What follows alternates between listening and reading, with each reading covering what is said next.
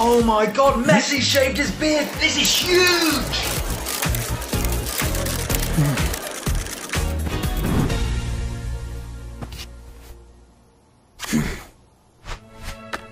Do we talk about the goat-shaped elephant in the room? I mean, what is this?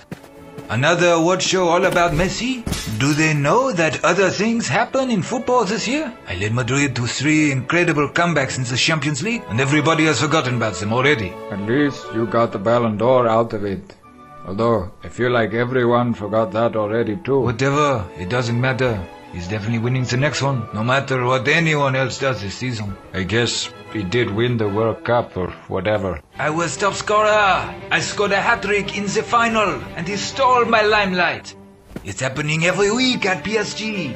I score an amazing solo goal. He scores a game-winning free kick. Neymar changes his hair. Messi shaves his beard. I come back from injury for the Champions League. He comes back from injury for the Champions League.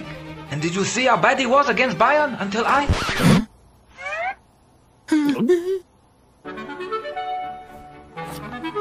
Hey guys, what are you talking about? All these big cutouts of me are weird, huh? We were just saying how much we like your new look and how much you deserve this award you're about to win. Again. Thanks guys. It means a lot to me that you're here.